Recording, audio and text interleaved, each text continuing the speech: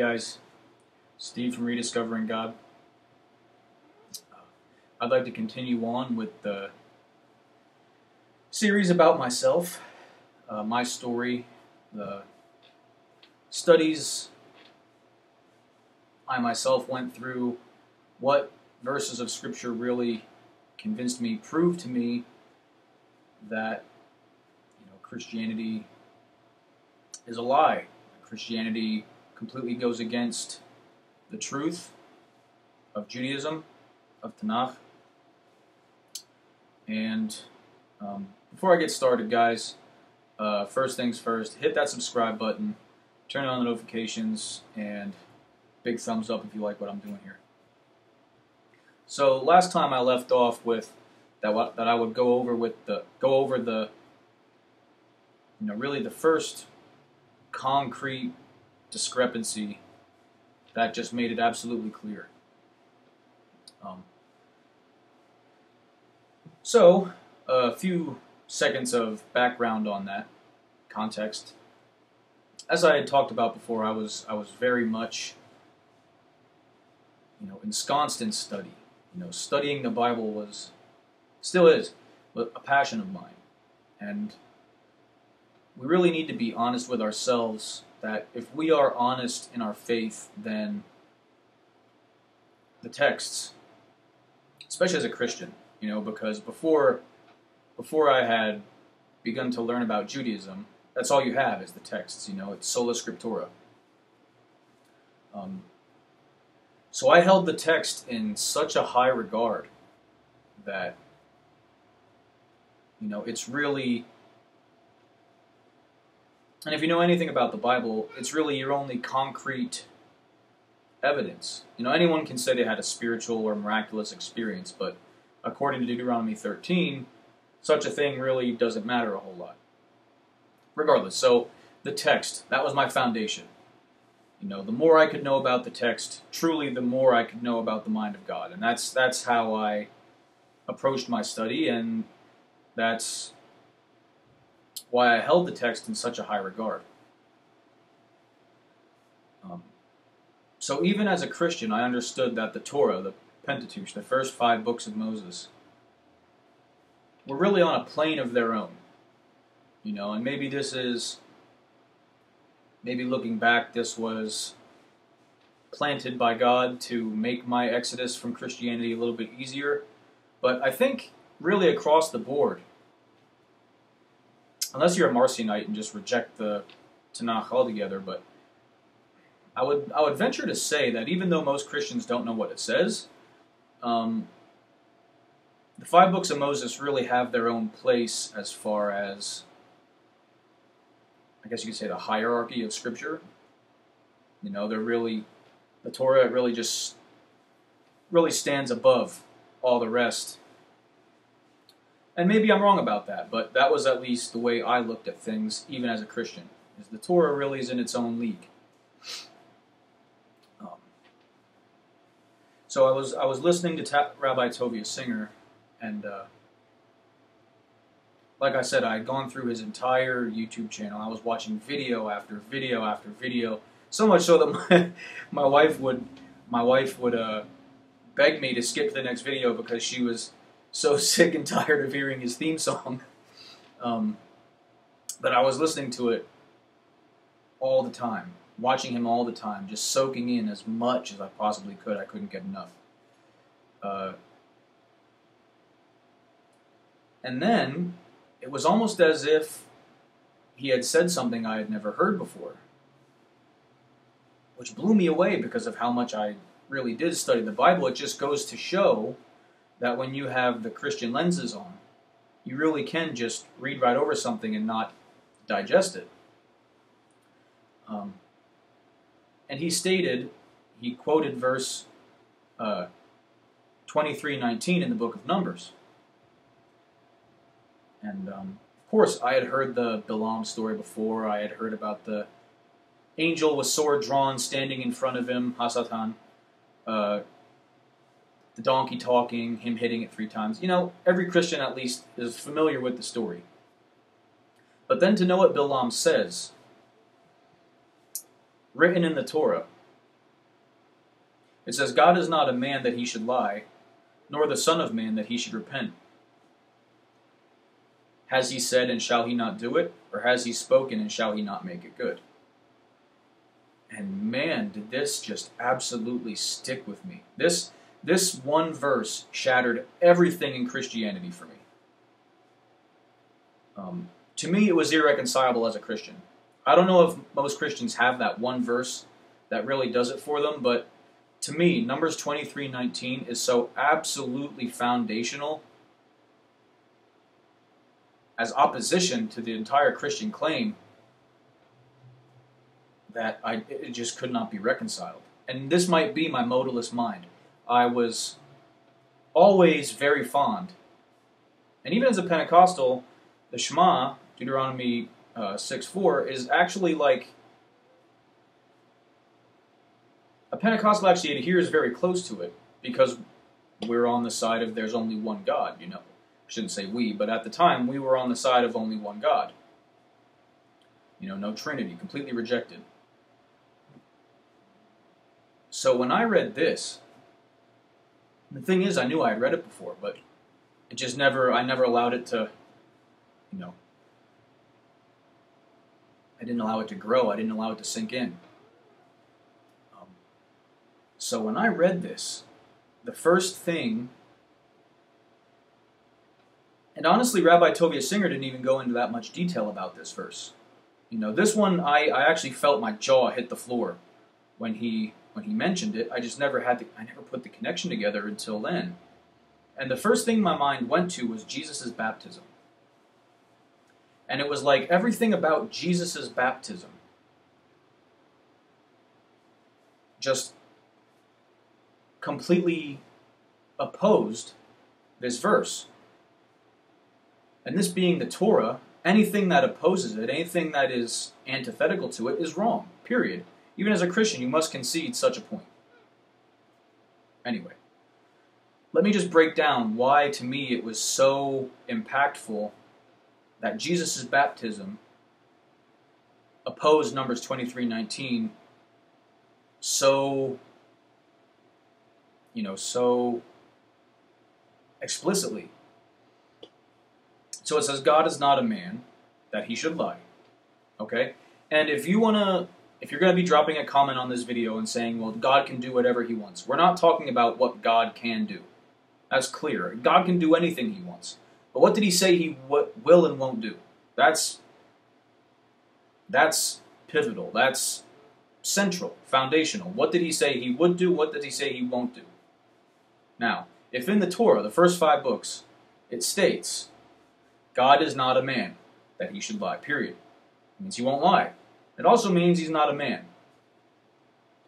Well, as a modalist, or even as a Trinitarian, because they both believe that, Jesus was 100% divine and 100% man. So by becoming a man, okay, because the argument is always, well, God just robed himself in flesh and dwelt among us, that makes him a liar. If God says one thing and then does the exact opposite, that makes him a liar. So God says in Numbers, I'm not a man, and then, 1st century CE, he robes himself in flesh and becomes a God-man. It's a lie. That made him a liar. So there at the outset, big red flag for me. And then it says, nor the Son of Man that he should repent. And this is where the baptism really hit me. Because the expression Son of Man appears 81 times in the Koine Greek New Testament. Of the four Gospels, it appears 30 times in Matthew, 14 times in Mark, 25 times in Luke, and 12 times in John. That Jesus is referred to as the Son of Man. So, my rational mind took this right back to Numbers 23:19. God is not the Son of Man. And to me, it was just like, well, why would he call himself that? Why would he make himself a liar? God won't lie. God doesn't lie. God is not a man, nor is he the Son of Man. And then every Christian will concede that Jesus' baptism was by John the Baptist, and his baptism was for repentance. And, the Christian refutation to what I'm about to say would be that Jesus got baptized as an example. Well, why would you need to get baptized as an example for repentance? Regardless, the baptism was for repentance, whether you believe it was for an example or not. But nor is God the Son of Man that he should repent. So, in one fell swoop at Jesus' baptism, God became a man, which made him a liar, because he said he will not be. He's not a man. And at his baptism, throughout the New Testament, he's called the Son of Man, which also, referring back to Numbers 23:19, he is not. And he was baptized with the baptism of repentance. Again, makes him a liar. Those 4 foundational points are all, right out the gate, are all, present in the New Testament. And it's the antithesis to the Torah. God is not a man, yet Jesus was a man. Every Christian will say so, whether he was 100% divine or not. Okay? God does not lie.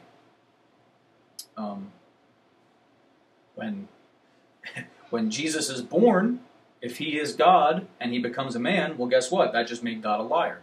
So now you just broke the second part of the first clause. Nor the Son of Man. Jesus is referred to the Son of Man numerous times. Once again, breaks the third clause of Numbers 23:19. He was baptized the baptism of repentance. He's not the Son of Man that he must repent. It breaks all 4 of the first 4 clauses in Numbers 23:19. And then it continues on and says, has he not said and shall he not do it? Basically, does he say something and does he go back on his promises? No, of course not. Which we can demonstrate that through, Jesus said that the generation wouldn't die before he comes back. So he told them something, basically affirmed them a promise, and didn't carry it out. So, I don't really want to harp on this, but in conjuncture, the verse Psalm 146:3 says, do not put your trust in princes, nor in the Son of Man in whom there is no help. Some translations translate it as, in whom there is no salvation. So, in short, guys, this was really the biggest discrepancy. When I really sat down and thought about what Numbers 23:19 was saying, weighed against the Christian claim, it all fell apart. This is the only verse I needed. Of course, there is so much more I've studied that just adds on to this point, everywhere. There's nothing in the New Testament that I would say is legitimately cohesive with Tanakh.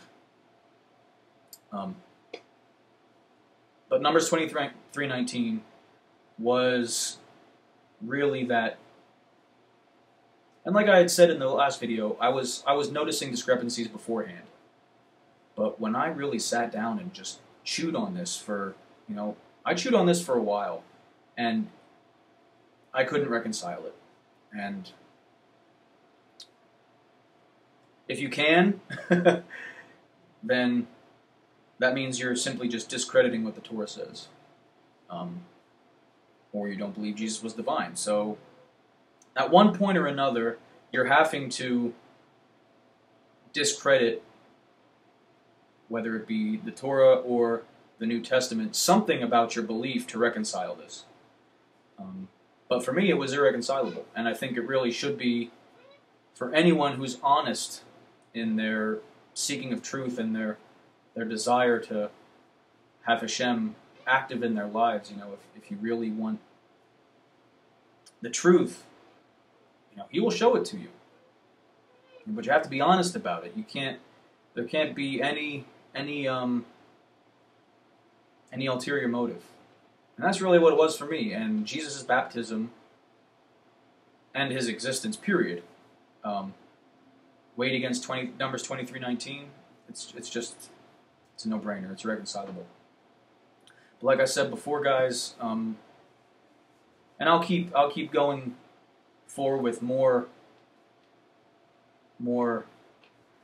instances like this, more examples of the verses of Scripture that really prove to me, that the New Testament isn't true, that the Jesus claim is false, and that it is antithetical to the Tanakh, the Torah especially. But yeah, guys, next time, whether it be tomorrow, the day after, whenever, I'll be back on with the next one. But until then, Steve Eisenhower. Find me on Facebook. Drop a comment on the video. Email me, rediscoveringgod22@gmail.com. If you have any questions, just want to pick my brain, you want to discuss what I talked about here today, all good. But just keep in mind, guys, that you really have to be going into this with an open mind. You can't. I even still kind of had the Jesus glasses on when I read this, But I think really the most important thing is the sincerity. If you're honest, you're sincere, and you regard the text above anything. So here is the deal, and I'll close with this. As a Christian, it was like, I love Jesus, Jesus this, Jesus that. Of course, I had my strong feelings of love for Jesus. That's it's foundational for a Christian, obviously. But I love the text more. I could pray to Jesus all I wanted. Could or, may or may not have gotten an answer, whatever. But what I did have right in front of me was a whole book of the Word of God that I didn't need to wait for an answer for. And the deeper I studied into it, you want to talk about the mind of God and divine revelation and, getting a word? Well, He gave you a whole book full. Why rely on something else? Something that is unverifiable. The words in the book are verifiable. And I just held the text in such a high regard that my personal feelings, I wouldn't allow them to get in the way. Like I said, when I was first leaving, I was broken. I cried. I felt lied to for my entire life. And it's a really tough place to be. It really is not easy. But when you hold the text in such a high regard, and you understand that the words in front of you are heaven-breathed, I think when you get to that level of sincerity and respect for the Word of God is when,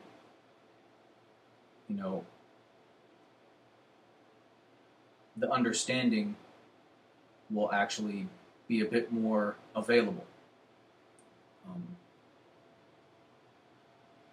Yeah, so that's it, guys. Like I said, thanks for the watch. Drop a comment. But until next time, this is Rediscovering God, and I'll see you on the other side.